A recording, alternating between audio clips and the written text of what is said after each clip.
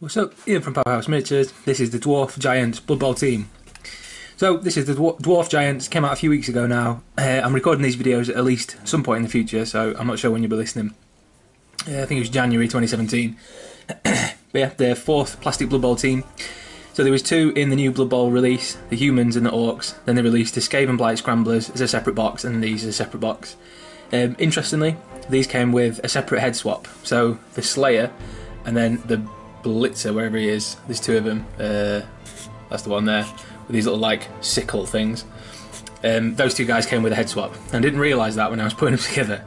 And I did the Troll Slayers first because they're awesome. Because if you have a look, they're doing some like badass like beard stand. Look at that. Awesome. So there you go. But he's like a different head for them, and I used a different. Well, in fact, I've got it here. This is the separate head that I used on a Geiger Fellhand miniature. So you can have one with a helmet, one without. And because there's two of each sculpt, so there's 6 linemen, but there's obviously like, you know, 2 of each one, 3 times over, making 6 in total, 2 Slayers, 2 Blitzers. There's 2 runners in this team as well. That actually it gives it a nice variation, so you can have the 2 Blitzers and the 2 Slayers like looking different, which is cool.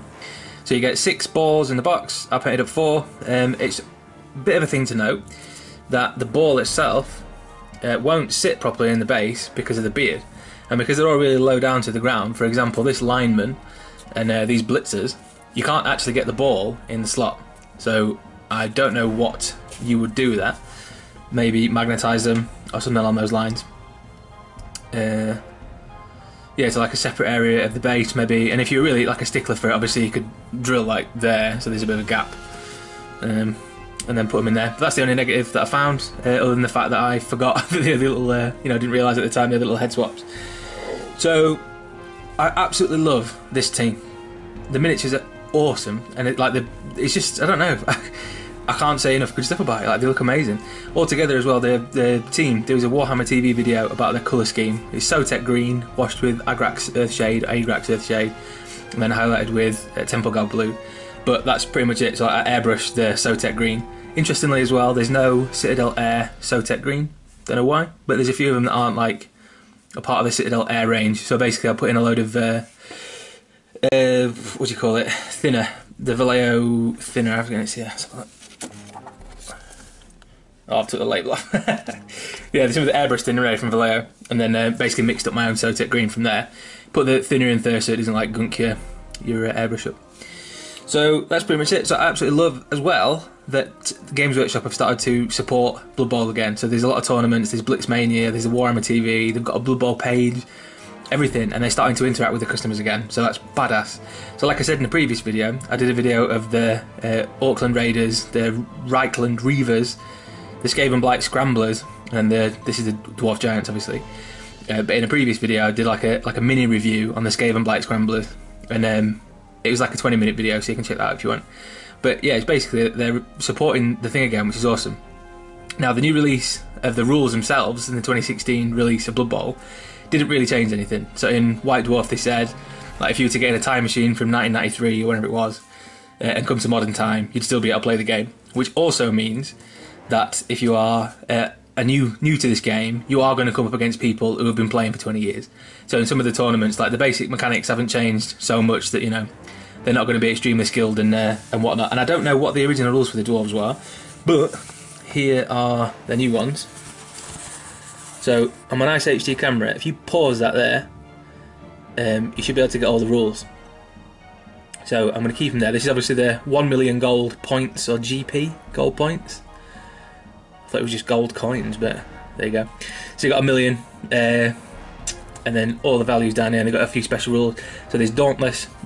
When a player attempts to block the stronger opponent, roll a d6 and add this player's strength. If the total is greater than the opponent's strength, this player counts as having strength equal to their opponent's when they make the block.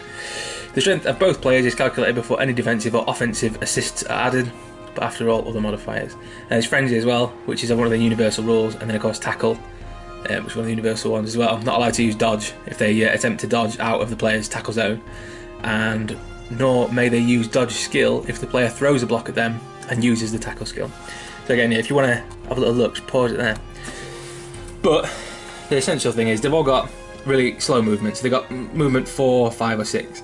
So the runners have got movement 6, which is pretty cool, and they're agility 3, which is what you want, and then armor value 8, sorry, but 9 for the blocker, 9 for the blitzer, which is big as well, and all of them have got strength 3. So altogether, quite slow moving. It's going to be quite tactical. If you know what you're doing, then they're a good team. Really high armor value. There's going to be a few games where you get outpaced. You're probably going to not fare that well against probably Skaven, and there's no mention of any plastic elf teams yet. But obviously, if you're playing in some of the tournaments, you're going to come up against high agility, high fast moving, high movement allowance teams. Any of the elves in Skaven and stuff like that, and you may struggle from game to game depending on your luck. But there you go. So they're pretty much they've all got thick skull, which is cool. I think they all have. Yes, all of them do. Everybody apart from the runners has got a block, stuff like that. So you're a good defensive team, and then obviously the strength and armor value is really, really high. So if you're playing a tournament as well, it means there's less chance of getting injured, and much more of a chance that something like your blitzers and your blockers aren't going to get out for games or permanently injured, and they're not really that expensive either. Like the blitzer's 80,000, Troll Slayer's 90,000. It's not that much. So again, loads of different options, loads of different stuff. So absolutely badass. But yeah, the miniatures themselves are just really, really cool. The scale of the stunty human is just perfect. So the only gripe I've got is that the ball doesn't fit in the slot, which I find quite frustrating, to be honest. I know they're small, and it's because they're close to the ground, which I understand, but it's still not good. So that's the only thing, pretty much the only gripe I've got. So the team counter, awesome. It's a pint of beer. Yeah, and then I just obviously painted them the same, some smooth blending and nice edge highlights and things like that. Two of them. But yeah, really cool. Little Slayer doing a beard stand, absolute badass.